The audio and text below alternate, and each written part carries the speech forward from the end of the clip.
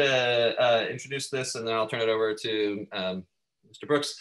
So this is our panel discussion on ballot measure 2. We are fortunate to have as our moderator James Brooks, who's a frequent reporter for the Anchorage Daily News, and in fact has written several excellent articles, including one this morning on ballot measure 2. Certainly very knowledgeable about this subject. He's going to be our moderator, and he's going to do the introduction. So I will turn it over to him. Well, good morning to everyone, and welcome to the Alaska Law Review's conversation on ballot measure 2, the Better Elections Initiative. As Ryan mentioned, I'm James Brooks, the state politics and government reporter for the Anchorage Daily News, and I'll be acting as moderator today. I'd encourage everyone watching on Zoom and on YouTube to ask questions as our discussion continues through the hour. Feel free to type your question into the chat window, and the staff of the Law Review will text that question to me. If you're watching on Zoom, feel free to turn off your personal video stream so those watching in gallery view have a better view of the participants. And as for me, I always know I appreciate a Zoom call more when I'm not on video. But the goal of today's discussion is to give you, me, and the rest of Alaska a better understanding of the technical aspects behind ballot measure 2 and what could come up in litigation if voters approve the measure at the ballot box. To that end, joining me today are 3 panelists with extensive experience in Alaska law. Professor Ryan Fortson is an associate professor at the University of Alaska Anchorage Justice Center, Alaska Law Review's co-sponsor for this conference. He will be providing both an introduction and the academic perspective of the issue. His research interests include Alaska Native law, tribal courts, family law, and jurisprudence and legal theory. He received an undergraduate degree from Amherst College, a PhD in political science from the University of Minnesota, and a JD from Stanford Law School. He clerked for Chief Justice Dana Fabe of the Alaska Supreme Court. Representing the Yes on 2 campaign is Scott Kendall, the group's legal counsel. An experienced litigator and appellate advocate, he previously worked as chief of staff to former Governor Bill Walker and worked on the re-election campaigns of U.S. Senator Lisa Murkowski. Mr. Kendall attended Western Washington University for his undergraduate degree, received his JD from the University of Washington School of Law, and clerked for the Honorable Chief Judge of the Alaska Court of Appeals, Robert Coates. Providing a no on 2 perspective is former Alaska Attorney General Craig Richards. Mr. Richards was the 30th Attorney General for the state of Alaska, serving under then Governor Bill Walker. He is now a trustee for the Alaska Permanent Fund Corporation and has a long track record in corporate, finance, oil and gas, and tax law. Mr. Richards received his undergraduate degree from the University of Virginia, his JD from Washington and Lee University, and he has an MBA from Duke University. Following law school, Mr. Richards clerked for U.S. District Court Judge Ralph Bieslein of the District of Alaska. And now just to run through some of the procedures we'll be following. Each of the panelists will have 10 minutes to deliver opening remarks of their choosing. Then we'll have 20 minutes of questions for the panelists, and then we'll close with questions from our audience. And I'll try to reserve as much time as possible, especially if we get a lot of questions from you in the audience, because you come first on this. Again, post your questions in the Zoom or YouTube chat as they come up to you while our panelists are talking, and I'll make sure that the Law Review gets them to me and I ask them to our panelists. So with that, Professor Fortson, please lead us off and walk us through the structure of this measure. Yes, so I'm going to start by providing a sort of brief overview of Measure 2 and the changes that it seeks to implement. I do have some thoughts and comments, but I'm going to save those until after the other presenters present their case, because I don't want them necessarily to be feel bound to respond to me. So there are really 3 key components to ballot measure 2. There's campaign finance disclosure changes, there's the blanket primaries, and then there's ranked choice voting. Let me discuss each of those a little bit. There are also some other changes having to do with the political power, the powers of political parties in Alaska, but those are mostly meant to match what's being changed in the election process. So on campaign finance disclosures, this is actually what the ballot measure leads off with if you look at the actual language of it and the justification. The goal here is to reduce or at least expose dark money in campaigns, primarily money used through political action committees.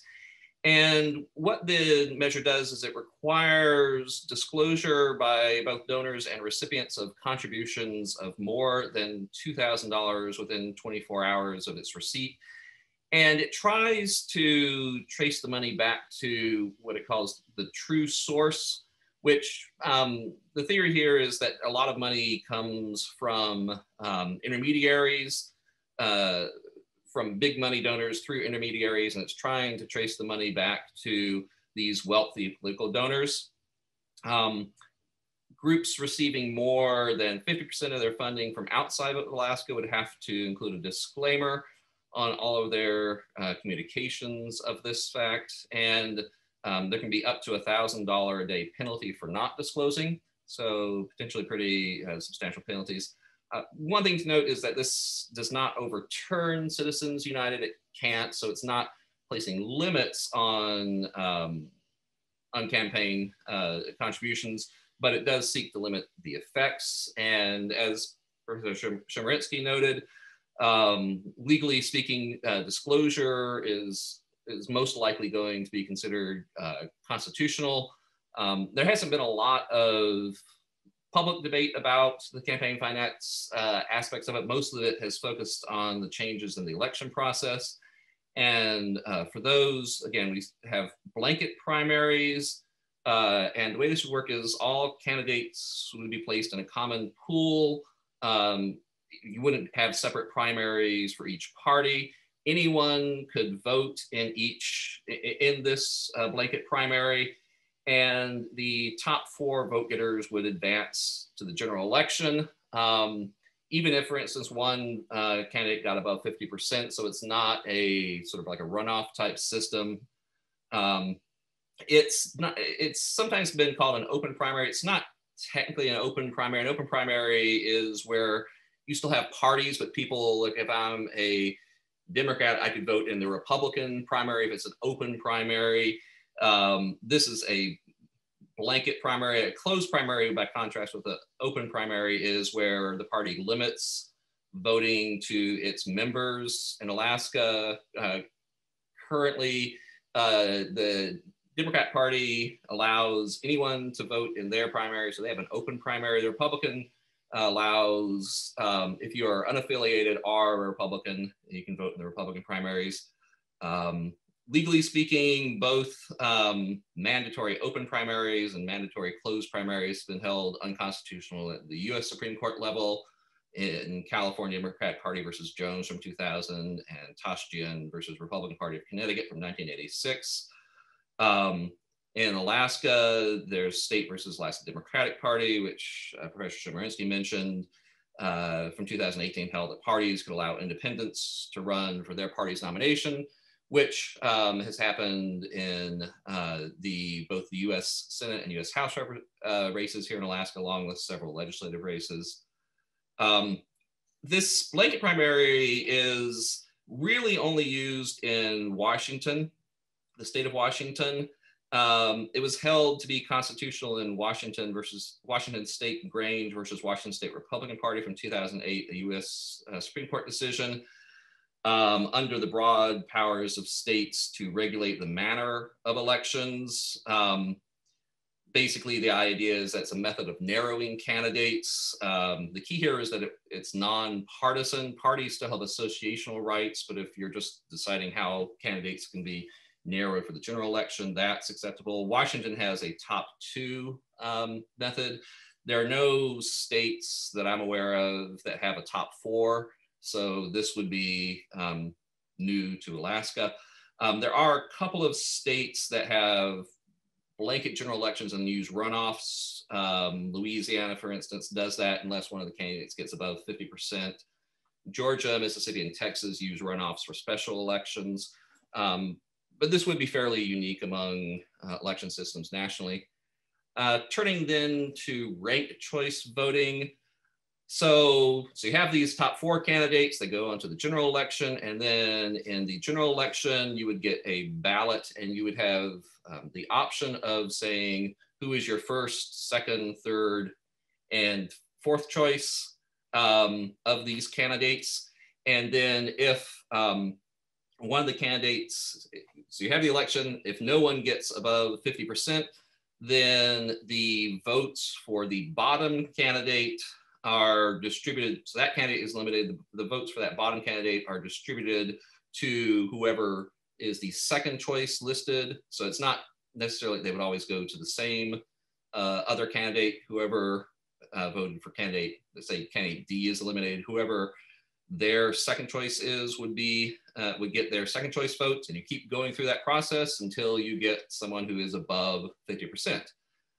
In the United States, this is at a statewide level, it's only used in Maine. And in fact, in Maine, it's only used for federal elections because the Maine Supreme Court has held that the state constitution allows for plurality victories. And so again, it has limited examples nationally. It is used in several US cities, notably San Francisco and Minneapolis. And ranked choice voting has also been used in other countries. It's been used in Ireland, some form of ranked choice voting since 1922, and in Australia since 1918. Seems to have been, the people have kept the system, seems to have worked reasonably well. Because it's somewhat of a unique system, there haven't been a lot of legal challenges. There have been some, well, pretty much wherever it's been implemented, there have been some legal challenges. None of them have risen to the US Supreme Court, and all of them have been upheld as far as I'm aware. So that's my brief overview. Like I said, I do have some thoughts and comments, but I will save those until after the other presenters go. So James, I'll turn it back over to you. Thank you very much, Professor. We'll come back to you after our other 2 panelists have gotten the chance to give their introductions here. But Mr. Kendall, you're up next. Yeah, thank you, James, and thank you, Ryan. Appreciate it and appreciate everyone's time. I'll try to be under 10 minutes so we can have more time for questions. A little bit of background. This ballot measure was drafted in Alaska by Alaskans to tackle our particular political problems. Alaska is at a crossroads. I think most people would agree.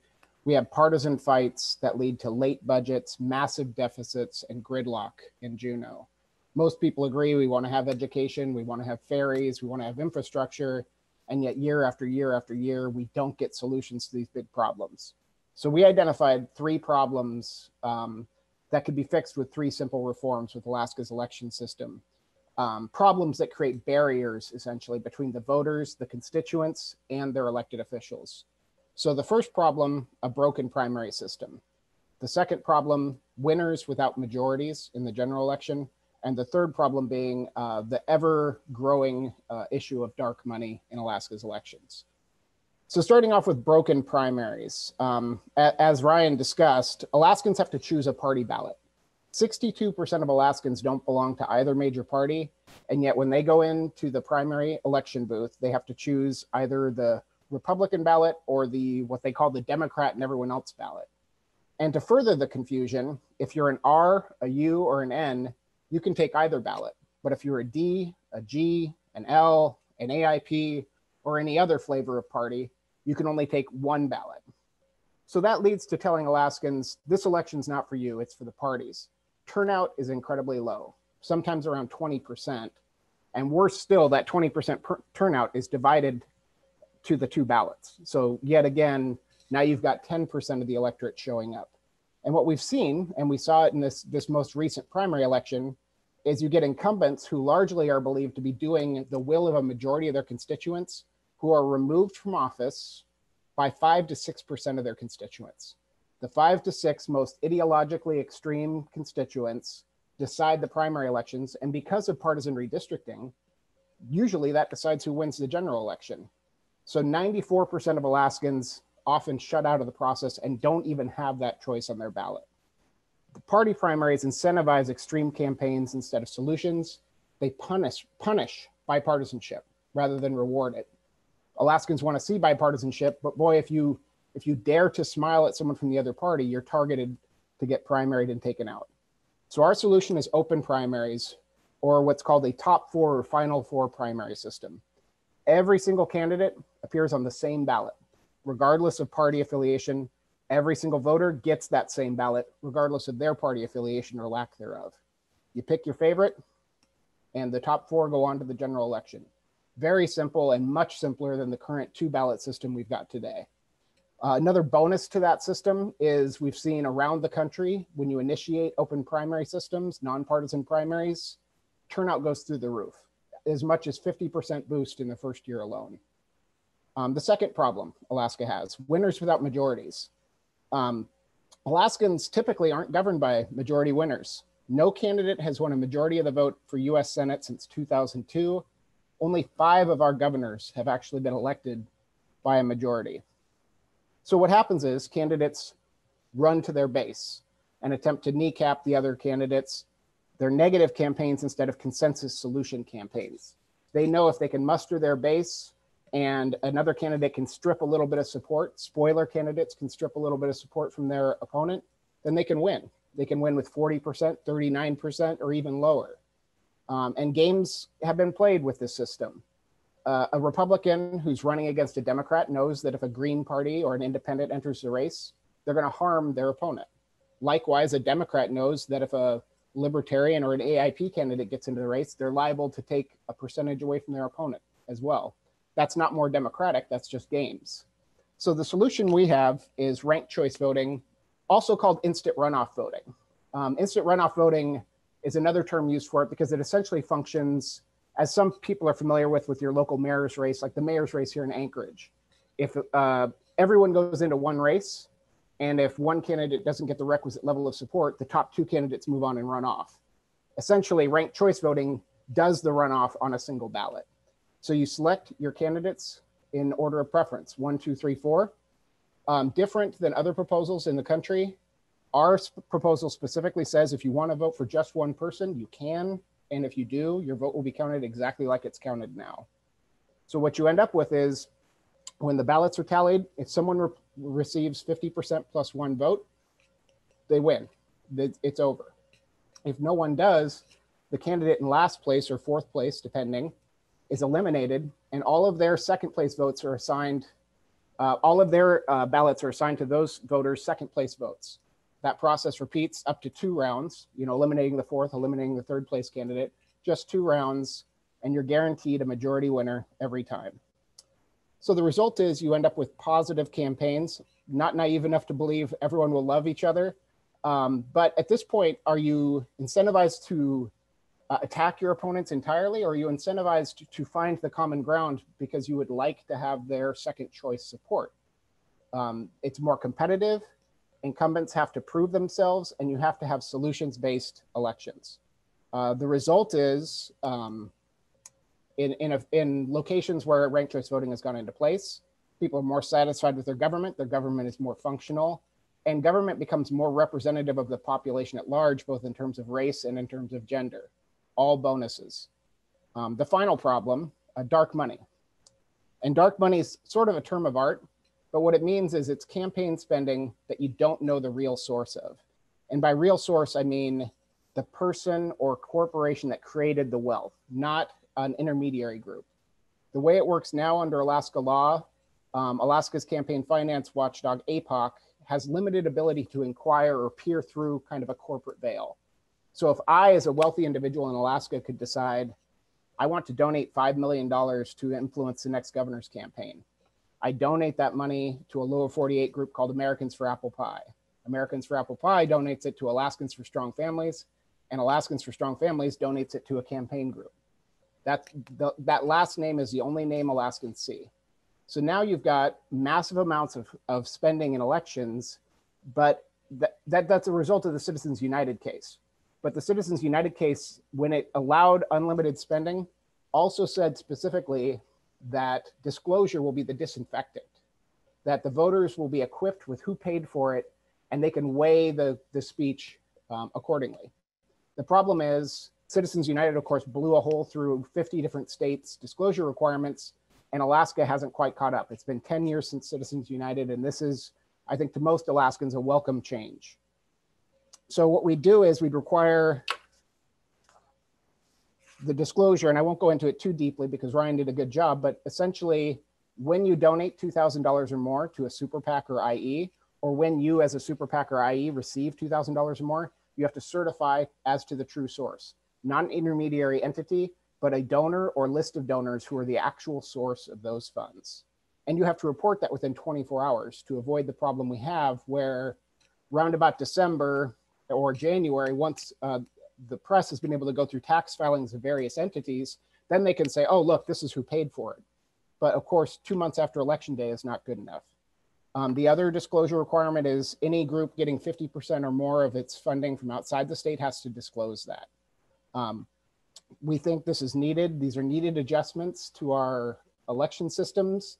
It will put the public officials closer to their constituents. It will make them more accountable to their constituents. It will give voters more choices and better choices, and it will make government more responsive to the people. Thank you.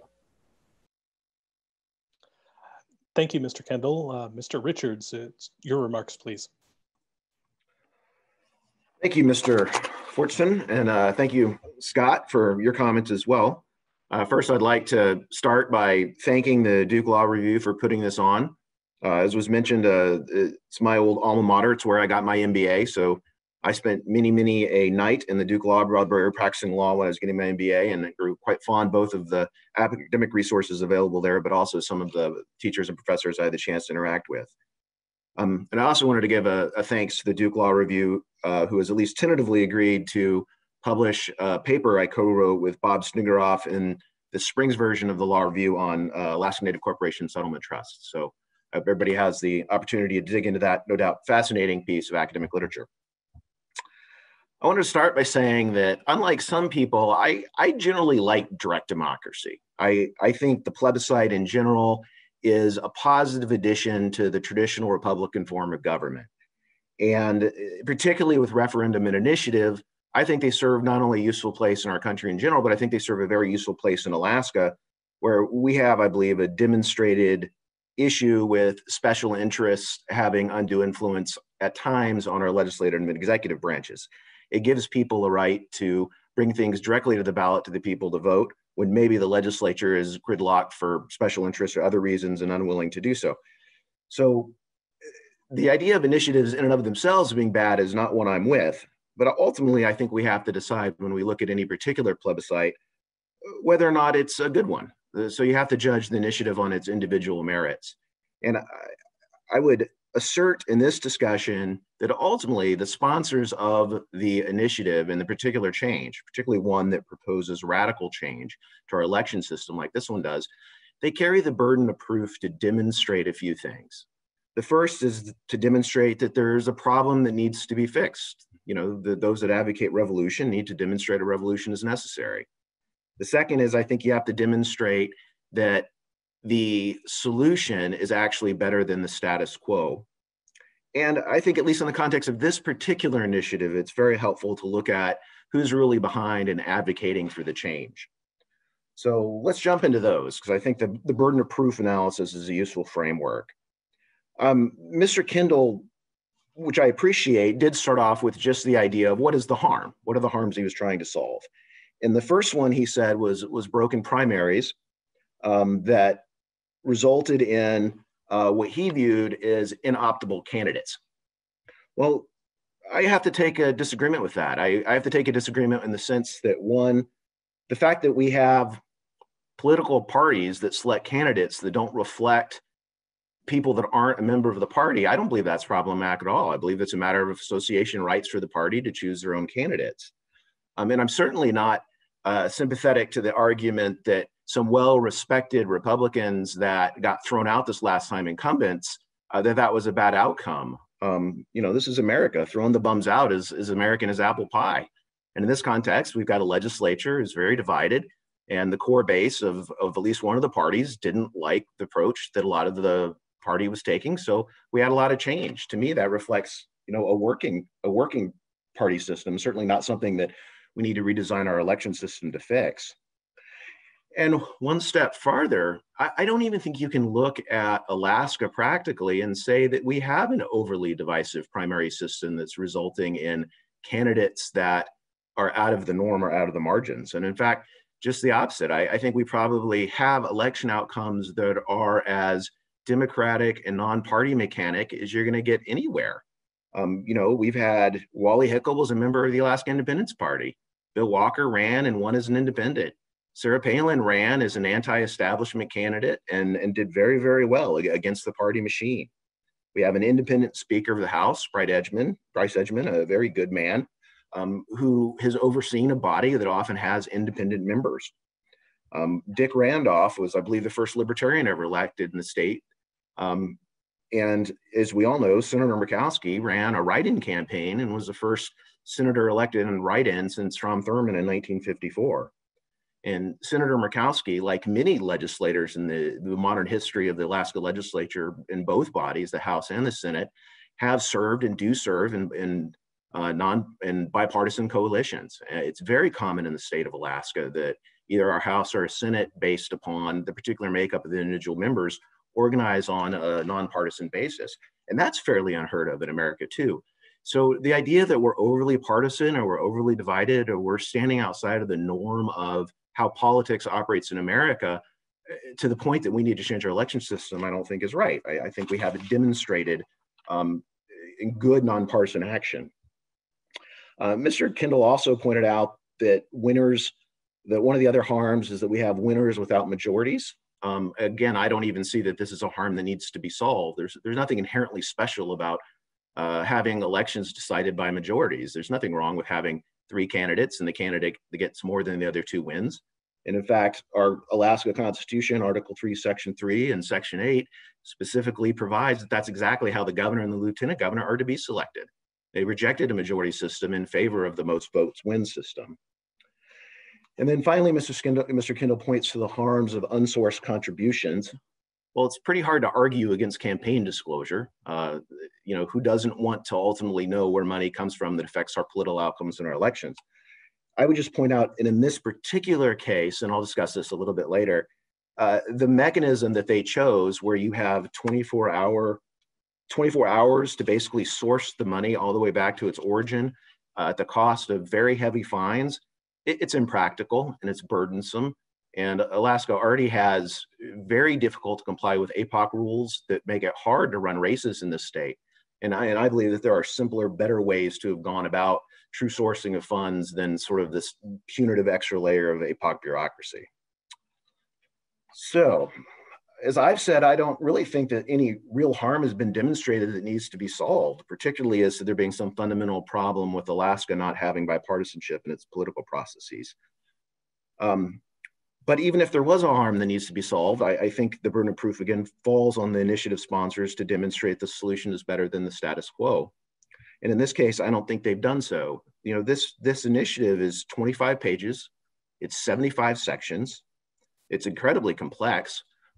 In this debate and every other one I watched last night in preparation, people blow over entire changes to our disclosure system and to the way political parties appoint members to the Board of Elections and to APOC and other things that alone would normally in an initiative be a major point of discussion. But because this bill is so complex and law rolls in together so much, we don't even discuss a lot of the other fundamental changes it's making to our system. And when I did the sectional on this, it took me almost an entire day. And although I don't know this area of law absolutely, I've not practiced in election law exclusively, I do know it somewhat, and this is complex stuff, and this bill is complex. And I don't think that our system thrives, our election system thrives in complexity. I think it thrives, particularly the franchise in general, it thrives in simplicity. And in 2 areas that I'll talk about here in a little bit, I think this bill intentionally changes simplicity to complexity to achieve political outcomes favor to its sponsors.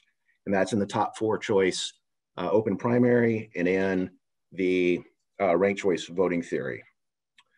And ultimately, when we look at whether or not the solution is better than the status quo, both the top 4 primary and the ranked choice ballot measures, when I read this, I immediately thought to myself of something I learned when I was at Duke, when I took microeconomics at Fuqua, was the concept of game theory. I don't mean game theory like playing Monopoly or this is a game, woohoo fun. I mean in the classical economic sense, the John Nash sense of a theoretical system that is re-optimized to achieve optimal outcomes for some of the participants and players. And that's what this is. You have a situation where you have several billionaires from out of state, 3 in fact, who've donated over $5 million. 99% of the funding of the group that's for this comes from out of state to essentially redesign a working election system in a model that they think will create better political outcomes for the candidates and the types of candidates they prefer. They're completely rewriting our one person, one vote political system because big, rich outside donors think Alaska's elections will be better if the candidates they prefer got elected. So I'm running out of time here.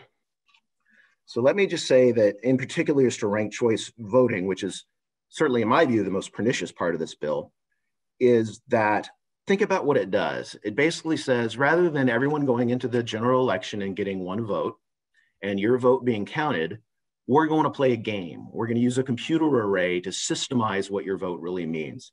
And we're going to do that because we want to change outcomes. Well, the study done by the University of North Carolina, Wilmington, and Ohio State University found in other jurisdictions that have ranked choice voting, there aren't many, but there are a few, enough that you can get statistical samples.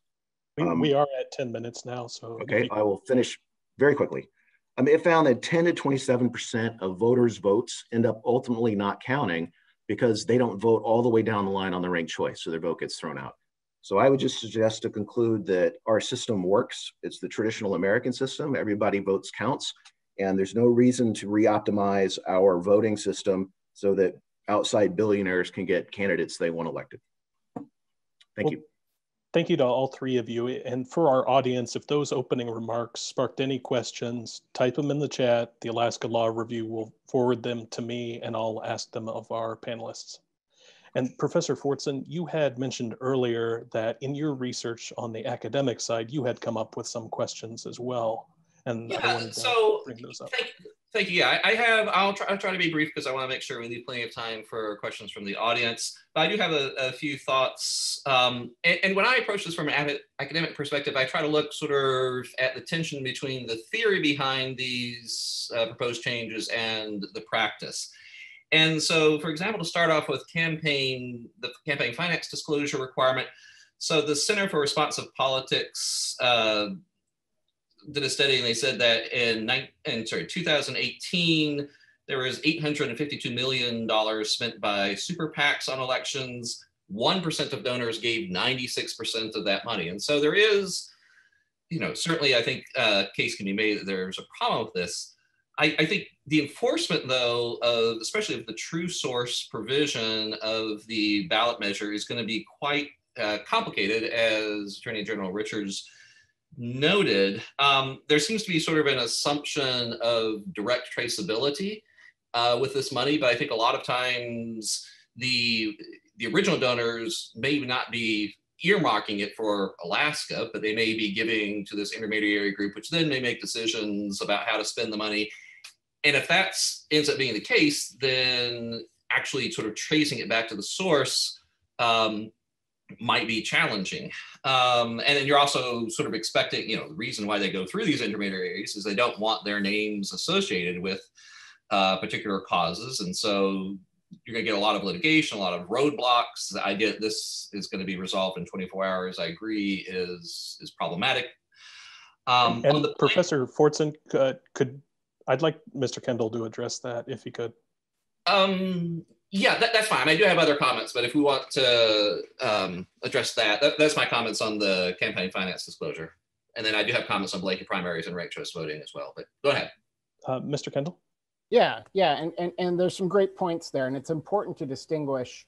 We're not talking about candidates accepting donations, candidates for local office, candidates for school board.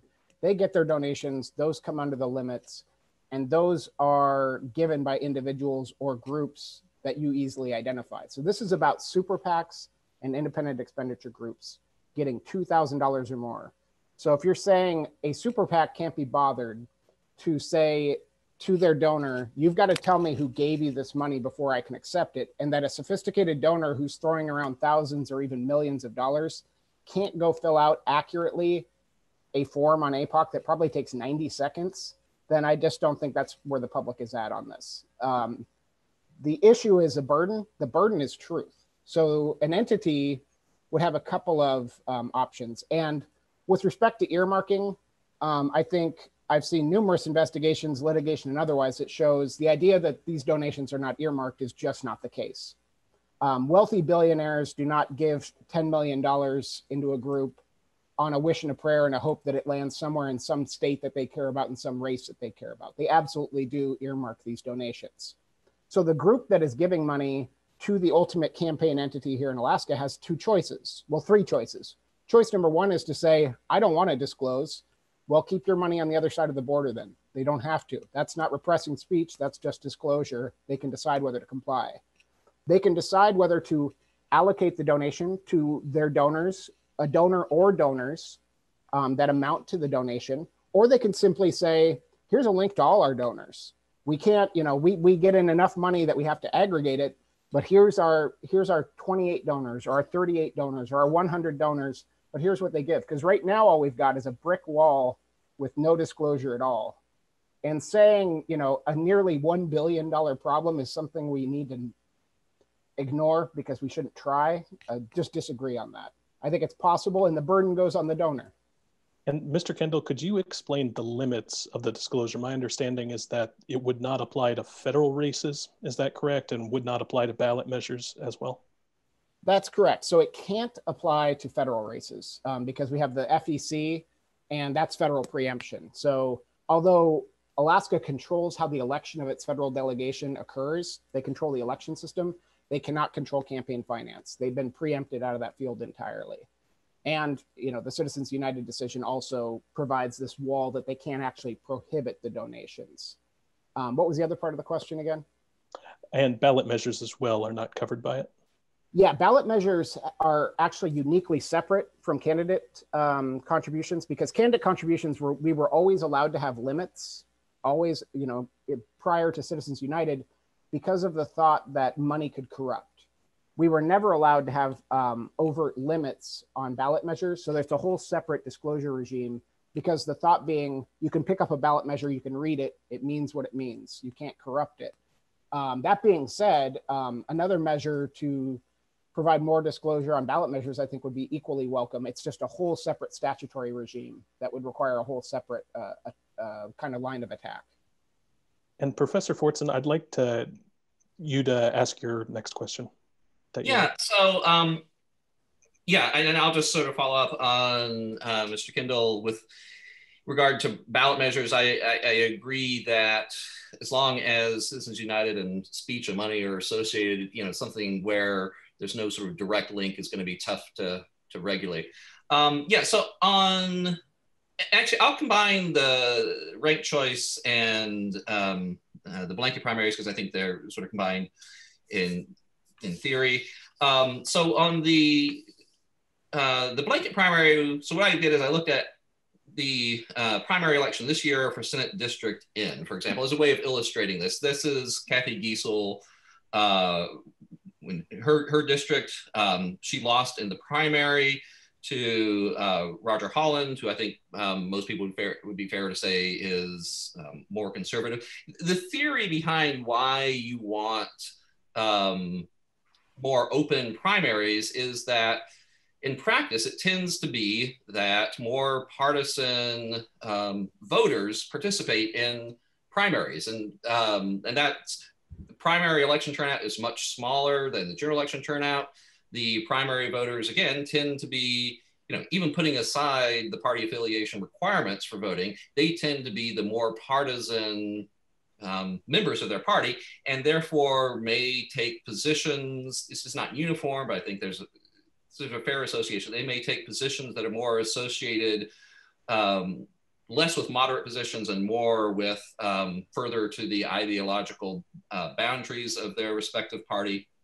So, Ms. Giesel, Senator Giesel, lost, the percentage-wise, she lost by a fair number of percentage. The number of votes was about 1,500 votes because the turnout was relatively small. On the Democratic side, you had a very much closer election. About 300 votes separated the two Democratic candidates. If you had a top four, and there were only 4 candidates for the two parties, if you had a top 4 election, then kind of the primary wouldn't really matter. All 4 of those would advance. There is in the general election a petition nominee. Petition nominees wouldn't be allowed under ranked choice voting. And so it can be hard enough in legislative races to recruit candidates for parties. There are several legislative races that are essentially uncontested, either within a party or even within the general election. There are some candidates that are running without any opposition. So I'm not sure to the extent, at least what's your question, Professor Fortson? But the question is this necessary? Do we need this, at least on the state legislative level? Do we need ranked choice, the top 4 voting to, what would it really accomplish? And I'll throw that out. I do have thoughts on ranked choice voting. If we want to address this now, we can hold off on the ranked choice voting for a minute. Mr. Kendall, did you follow that? Yeah, I mean, I think I've got sort of an answer. I think the root of the question is why have this top 4 primary, I think. And really, an important distinction there, he said, well, petition candidates won't be allowed. That's incorrect. Petition candidates will now be treated equally. So if you have a U or an N next to your name, you get to go on that primary ballot, something you've never been able to do. You know, typical petition candidate complains that no one will pay attention to me until after Labor Day because no one knows I exist. So this just levels the playing field. So, but they would not be allowed to enter into the general election directly. Without participating in the primary. Yeah, everyone goes into the primary, but they don't have to have party status to do so, which they do now. And of course, some minor parties go on to and off of having ballot access. Right now, I think only the AIP has it. Libertarians and Greens are shut out and have to do the petition process. So everyone gets on the ballot. So that's the first point. The second point being, maybe the implication being sometimes we're not going to have more than 4 people. Well, right now we've got multiple public officials who had no challenger in the primary and no challenger in the general. They still show up on the ballot. But this system can take more. And certainly when you break down the barriers and you stop allowing the parties to be the gatekeepers to the ballot, more people are going to run, more people from that 62%. And I guess I'll just read you some numbers because I think these numbers are why we need it. 65% of legislative seats are held by Republicans in Alaska. 24% of Alaskans are Republicans. 33% of legislative seats are held by Democrats. 13% of Alaskans are Democrats. 2% of legislative seats are held by an independent or an other. 62% of Alaskans are an other. The system doesn't represent the people or who they are. So this just breaks down the barrier and says, whoever you are, whatever kind of candidate you are, show up. And if you can muster the support to be in the top 4, then we'll see you on the general election. And Mr. Richards, I'd like to turn that over to you because that was something you had brought up, that the existing system works. And I received a question from the audience as well that asked what Mr. Kendall just said. It said 63% of voters are not registered Republican or Democrat, but there's not 63% of the legislature that's independent or third party. So I'd put that to you. So I guess ultimately it comes maybe from the point of view that you take it is, do we have a strong party system or don't we? And people tend to run through the party systems because that's the way you get funding and you get on the ballot early and get known by your party. And without the momentum of the primary race, it does get hard to get elected as an independent. So that's why one of the changes where independents can now be on the Democratic ballot is at least helpful in that sense. It does give people that are independents a little earlier access. What I wanted to say about the top 4 ranking choice is that when I first read this bill, I thought it was going to be going to create an open primary in the classical way that I think Alaskans think about an open primary. That is, you get one ballot, and on that ballot are a bunch of different parties with a bunch of different candidates, and you vote for whichever candidate you want, and the candidate within that party that gets the most votes goes on to the general. This is not at all a classical open primary system that's proposed here. Instead, the 4 people that get the most votes, regardless of party, goes on. And I think that, again, this is a situation where the proposed cure is substantially worse than the status quo. You're going to end up under the top 4 system where weak parties will, even if they can get on the ballot, will often not be able to get on the general ballot, like the Green and EIP candidates, because Democrats and Republicans will occupy most of the voting slots. So these smaller parties are going to get disenfranchised and off the ballot in the general. You're going to end up where you have some races where you have all Democrats or you have all Republicans that go to the general even, and you're going to have a situation where it's not even going to be possible for people to vote for one of the major candidates. And then you're going to end up in really goofy situations when it's combined with ranked choice voting, where you have, for instance, I live in downtown Anchorage. You could have 2 very strong Democratic candidates and one maybe not as strong Republican candidate. All 3 of those could advance, and you could have weird ranked choice voting outcomes where a Republican wins in downtown Anchorage. It's all a possibility under the way the math works. So again, I think if they had just gone with a simple open ballot, everybody gets to vote who they want and that party advances, that I probably wouldn't be here opposed to at least this portion of the initiative. But instead, they overreached and they created this game for purposes of really not just giving people more access, but manipulating outcomes. And Mr. Kendall, I'd like to ask you about something that Mr. Richards had raised earlier about how the Alaska Constitution deals with gubernatorial elections. Could you address that, or do you need me to repeat that? No, I know what you're referring to, actually. So this arises, I believe, out of some conflation with the Alaska Constitution and the Maine Constitution. But it's important to clarify from the get-go, the Maine Constitution for those state races, the Maine Constitution literally says the winner shall be decided by a plurality. That's what their Constitution says. That's the limit they have to live with. Alaska's Constitution is altogether silent about all legislative seats. It just says there shall be elections. With the governor, what it says is the winner of the governor's race shall be the candidate who gets the greatest number of votes. I think Craig would agree with me. That's the language. Our ballot measure says the winner is the one who has the greatest number of votes. So after tabulation, they've got the greatest number. So we see no, overt or even implied conflict there. I understand that that's something that opponents have repeatedly raised, but I'm a lawyer and I can work with the best of them, but I think greatest means greatest. And Mr. Richards, would you agree with that? No, I mean, again, I like our system because ultimately the courts will decide. So until that happens, Scott and I are just both jawing our opinions here. But what the language says is that this is Section 3, Article 3. The governor shall be chosen by the qualified voters of the state at a general election. The candidate receiving the greatest number of votes shall be governor. So I read that on its plain face to say the guy that gets the most votes wins, or the gal. And it doesn't say the greatest number with a plurality. It just says the greatest number. So it seems implicit to me that this has allowed a system where you don't need a majority. But again, Scott has a different read, and I'm sure the Supreme Court will get to decide that one day if this passes. And Mr. Kendall, there are other provisions of the state constitution that deal with the lieutenant governor's election. And how does the measure approach that? Yeah, so one of the, I don't want to say peculiarities, but one of the things kind of written into the Constitution is that the governor and lieutenant governor are always elected as a pair. They don't have the option appearing on the general election ballot separately. You get what you get.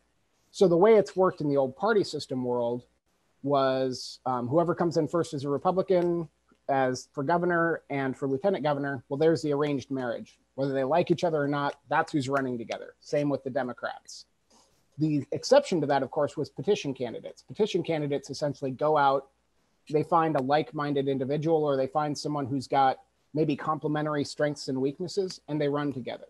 And so this system, having to acknowledge that constitutional limitation, says that governor and lieutenant governor teams have to form up essentially just like the petition candidates do now. Those candidates would choose one another. It's a little bit more like what we see in the presidential system, where you have the leader being the governor, and they find a like-minded person to run with. But that's required by the Alaska Constitution. And Mr. Richards, did you have any thoughts on that? No, other than just to point out the same comment I made earlier, that this bill is so dense and so complex and has so many moving parts. that change alone normally would be the subject of its whole debate. But in this particular bill, it is, item 17 on the list of big changes. So it's just like many things, it's really getting, these major policy changes are getting made without the individual ones getting as much attention as at least I believe they deserve, because we're all focusing on, ranked choice voting and the change in our primary system. And so, Mr. Kendall, my view of having done this, and I've seen the same in oil and gas tax initiatives too, is if I'm ever involved in initiatives in the future, I'm going simple. I think complexity, I think it hurts the initiative a lot. And Mr. Kendall, this leads into a question that I got from our audience, and that was, why put all three reforms into the same measure? The questioner asks, for example, I like the transparency provision, but really don't like the other two parts. And so why does my choice have to be whether to vote against the entire measure because I only like one part? Yeah, so I guess I would start from the drafting perspective. So drafting wise, and I can say where I, individually started, and several people worked on this, but we started with this idea that this closed primary system was kind of fundamentally undemocratic, particularly in a state like Alaska. So how do you fix that? Well, if you look at a top two system, you're probably going to get a candidate from either party, or maybe in some districts you get just 2 Republicans or 2 Democrats. That doesn't reflect Alaska. So then you have the idea of this broader top 4 primary.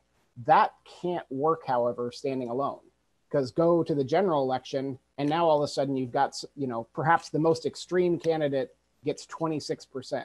74% would have preferred any of the other 3 people, but this is what we get under the plurality system.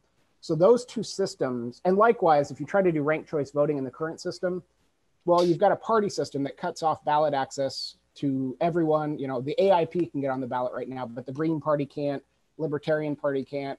And to the point of Mr. Richards saying it cuts off small parties, they've actually both endorsed ballot measure 2 because they see this as, this is the way smaller third parties get a seat at the table.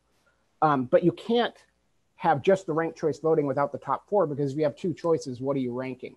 So those 2 pieces are sort of they're inextricably intertwined. One doesn't work without the other, or at least doesn't work properly. Then we kind of came to this realization as you go through and you see, okay, the parties are going to exist, they're going to endorse candidates, but they're going to take a step back. The parties aren't in charge of elections anymore. And a lot of voters who go to the polling booth and they rely on going straight D, straight R, which is probably something very few Alaskans actually do, but it's something some voters do. What's going to be important to them now? In a post-party control world, they need information. And what they need is, good information quickly. And that's what the dark money provides. So this was sort of a package deal. Let's give the power to the voters. Let's actually equip them not only with all the levers to make all the choices they wanted to make, giving them the selections they want on the general election rather than having them artificially limited. But let's also give them good information so those are informed choices. And so that's why it's a package. Well, and you just said that it doesn't work properly if the 2 pieces aren't together, correct? What about presidential elections, though? Because you'll only have ranked choice voting. You can't do a top 4 primary for presidential elections.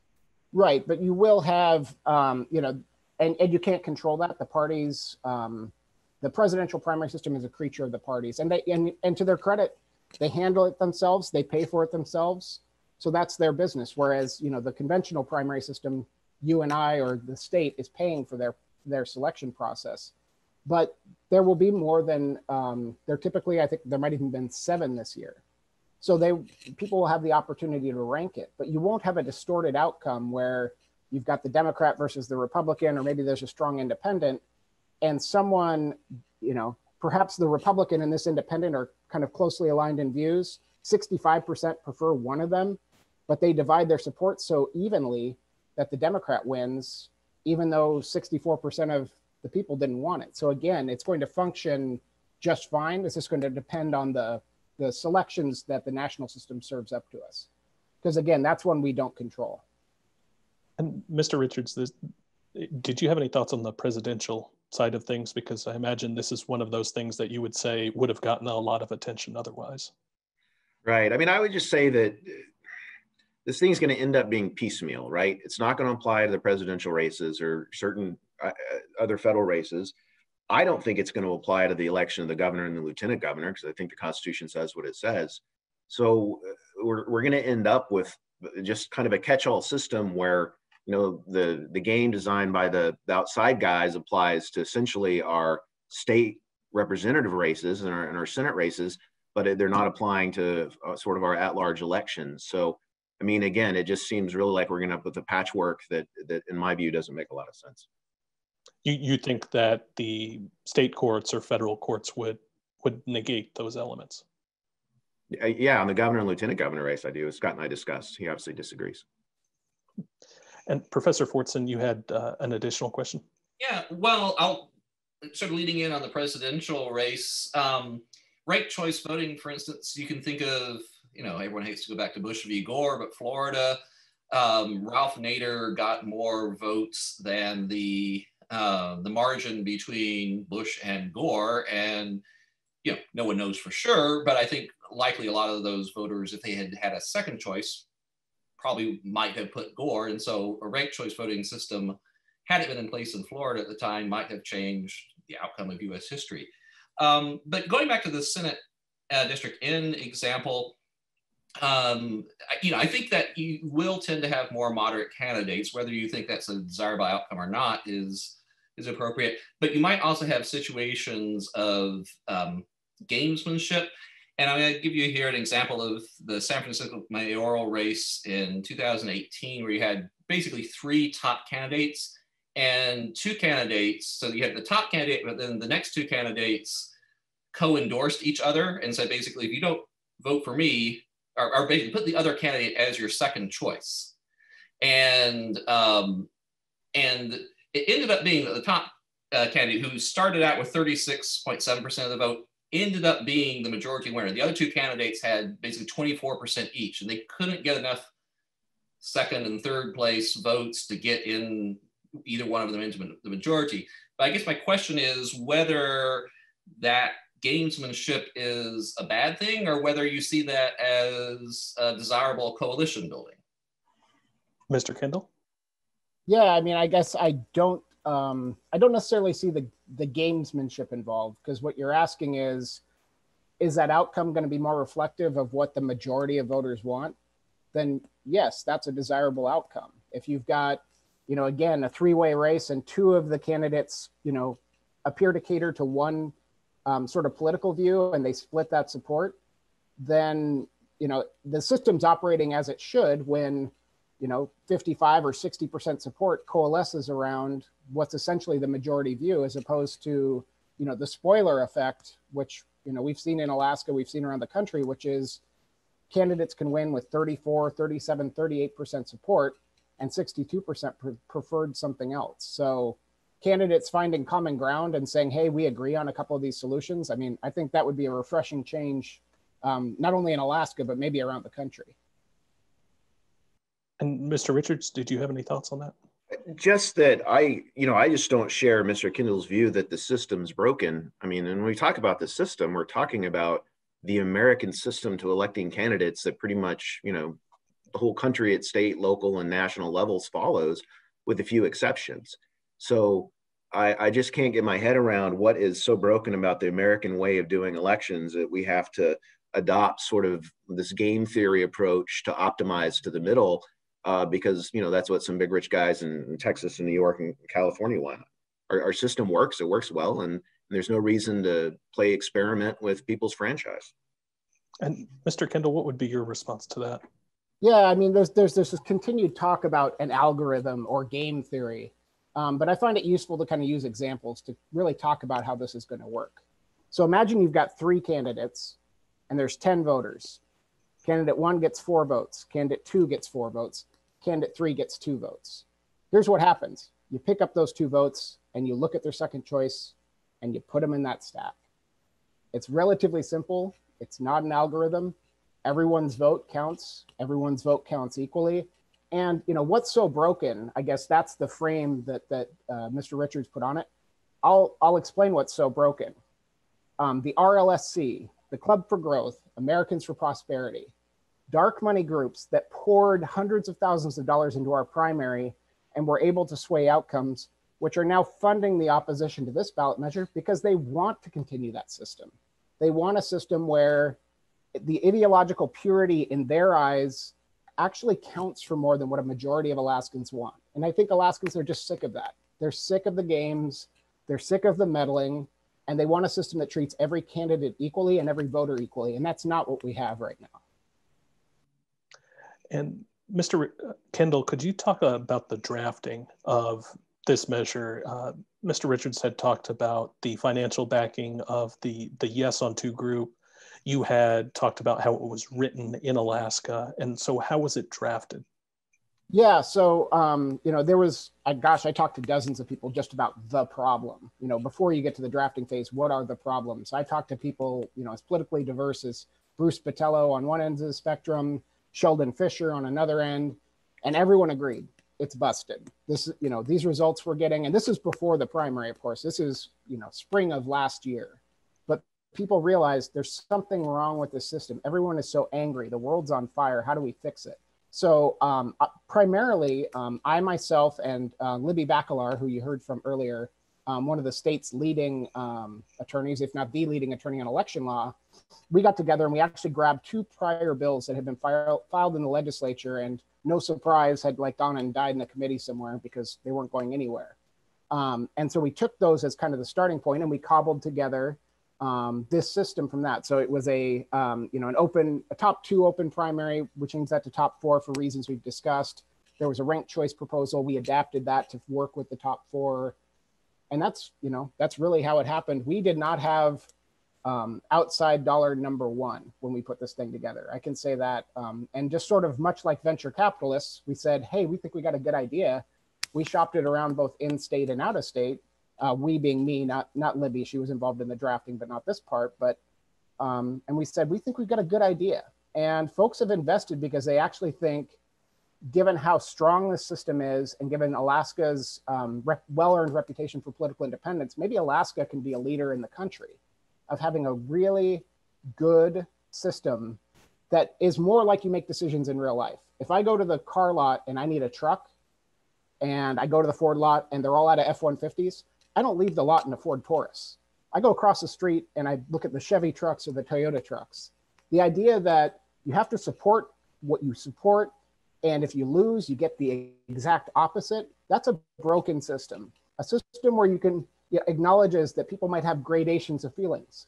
I might feel really strongly about social issues, but I might have different ideas about the finances of the state and vice versa.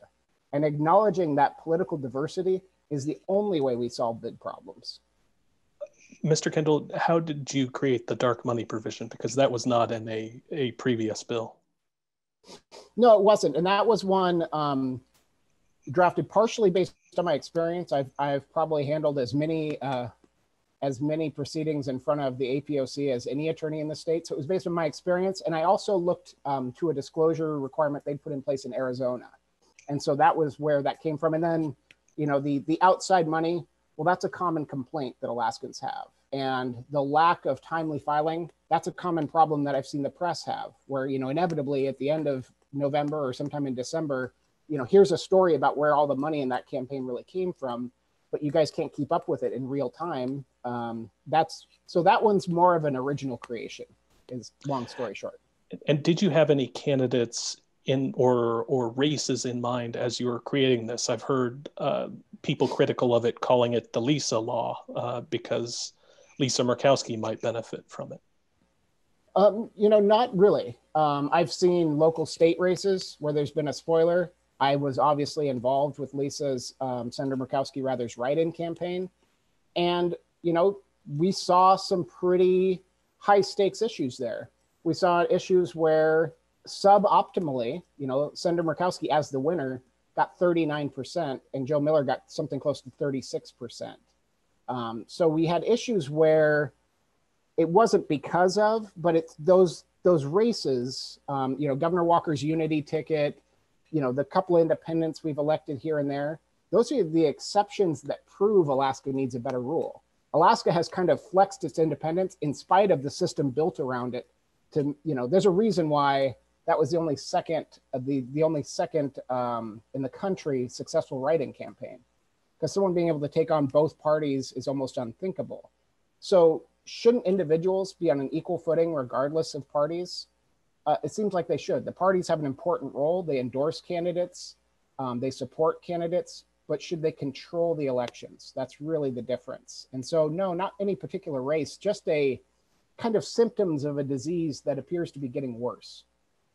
And I'll have one final question from the audience here and then give you both a few minutes to wrap up, 2 minutes each. The question from the audience is, if this is approved, would it be likely that non-Republican, or more likely that non-Republicans and non-Democrats be elected? And is it a goal to move past the two-party system? And that's for Mr. Kendall. Actually, can I just interject here? Because there have been some studies on this, and the studies didn't look at party affiliation, but the studies do seem to suggest that candidates with more moderate political positions would be more likely to be elected. And that may be independent. Like I said, studies, at least I've looked at, don't look at party affiliation. But it does look like there's some evidence to suggest it would have that result. There's also some evidence to suggest that the races themselves become more civil, less contentious, in part because of the candidates want to attract second place votes, and so they don't go as negative in comparison to the current voting system. So I think at a practical level, it might have that effect. Whether that is directly related to party affiliation is a little bit different, but I just want to interject what the research has shown. And Mr. Kendall, is that your conclusion as well? Well, I hesitate to say how any particular race comes out, because this will change who runs. I would imagine. Now, will it result in more independents or non-major party candidates getting elected? Not necessarily, but it's going to create a path.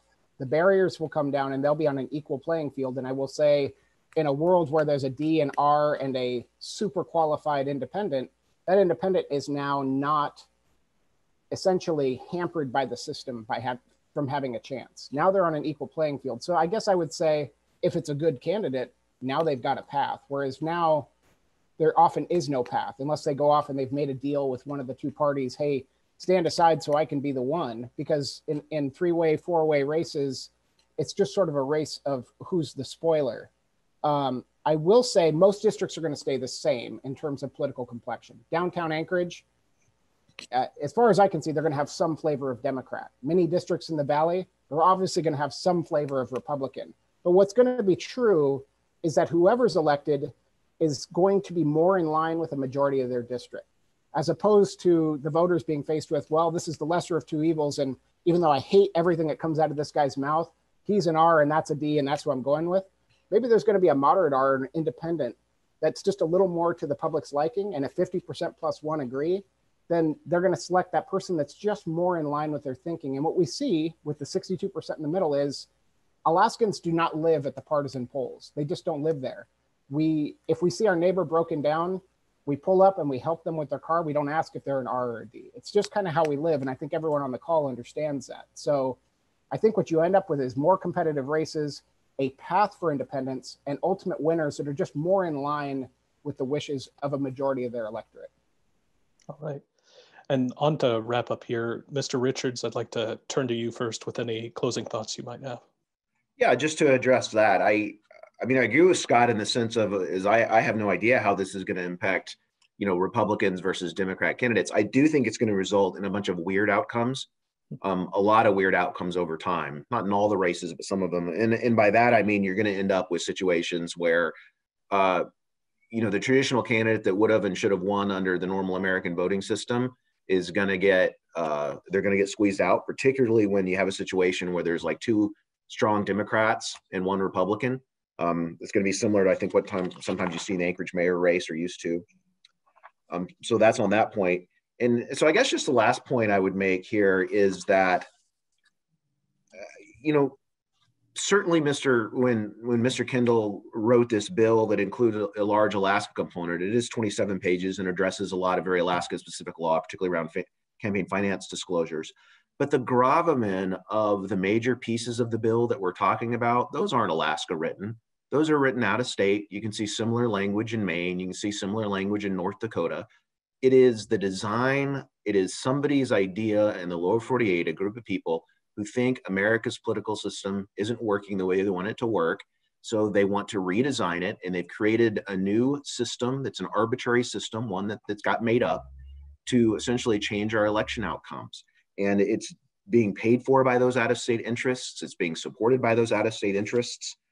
In Alaska is, although $5 million is a whopping sum of money for them to spend in Alaska from our point of view, it's very small in the national stage. So the cheap states like North Dakota and Maine and Alaska are the guinea pigs for these billionaires that want to, implement their vision of how American voting should work.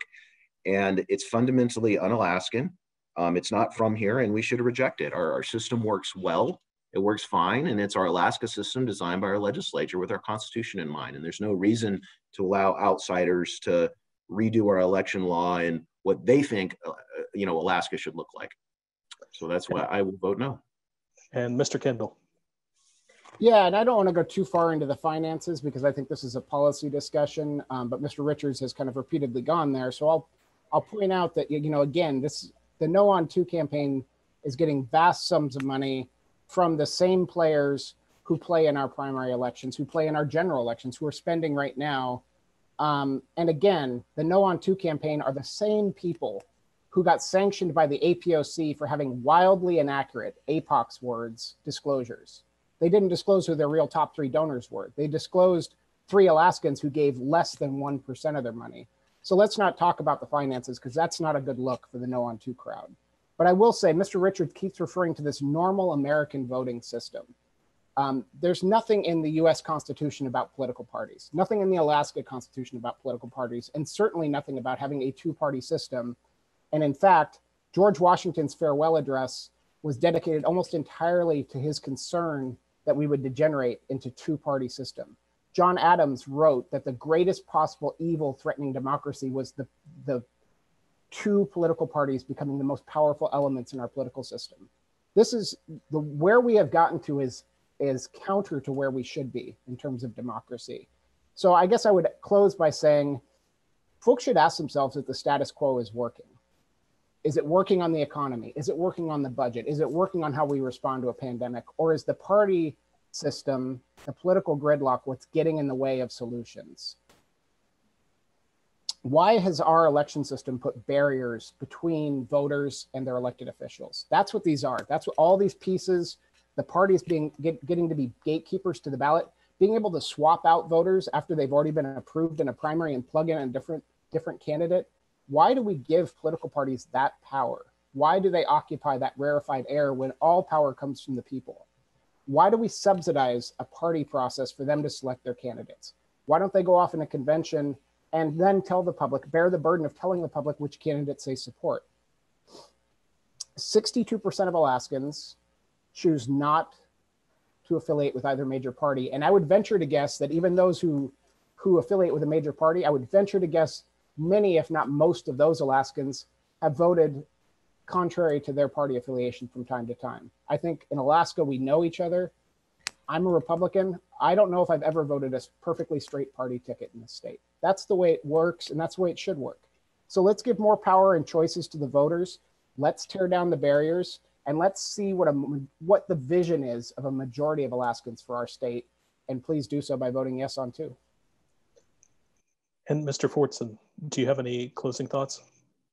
I think that the initiative, if passed, would certainly increase the number of candidates that have a viable option, viable path to victory. Whether or not that is desirable is a question I think that voters have to decide. Do you want a situation where a candidate who, under the current system, would lose in a primary election, then has sort of a second chance, so to speak? Now, the current system is they would have to run within their party. I think another thing to keep in mind is that, again, voter turnout is much higher in the general election than in primary elections. I think that there arguably is a value to having more voters have access to more candidates. And so a system where you might have 4 candidates that have proven themselves in the primary to be the 4 best choices, for lack of a better word. Having the voters have access and the opportunity to vote for those could be seen as a good thing. Again, this might be at the detriment of political parties being able to choose their candidates, and that's the choice that we have to make with this ballot measure. Did you have anything that you wanted to, James, that you wanted to say before I sort of wrap up the symposium as a whole? Yeah, I just wanted to thank our 3 panelists as well as the organizers of this event, the Alaska Law Review and the UAA Justice Center, Law Review Editor-in-Chief Cormac Bloomfield, Ryan Kuczynski. Support for this conference came from the Alaska Bar Association and everyone else who helped with the production of the event. Yeah, and you sort of stole my words as far as who I was going to thank for the symposium. I'd also thank Professor Metzloff, the faculty advisor for the Alaska Law Review. And yes, Cormac Bloomfield has been working tirelessly behind the scenes to put all this together. Ryan Kuczynski has done all the technical setup. Brendan McGuire has also been involved in getting this symposium organized. And I think it's very gratifying. I've been involved in these symposiums for 8 years, I think, 4 of them. And we've always had great turnout. And I think it's just a wonderful reflection of the interest, at least within the legal community. And I don't know how many people are watching this on YouTube, but wonderful reflection on the interest in democracy and the interest in having the best system that we can have, regardless of what your position is ultimately on ballot measure 2 or on any of the initiative process or the other issues that were discussed earlier. I think one of the best indicators of a healthy democracy is the interest that citizens have in seeing democracy survive. And based on the attendance here today at the symposium, my hope is that Alaska is in good hands. And so with that, I'll just say thank you to everyone for participating. I know there are a lot of questions we weren't able to get to. I apologize for that. We have a limited time, but it's been an excellent discussion and I hope you all benefited from it. Thank you. And with that, I think we will probably, I'll leave it up to Cormac, but I think we'll probably just sign off. That's it. Thank you. You guys can sign off and have a restful weekend. Thank you. Thank you.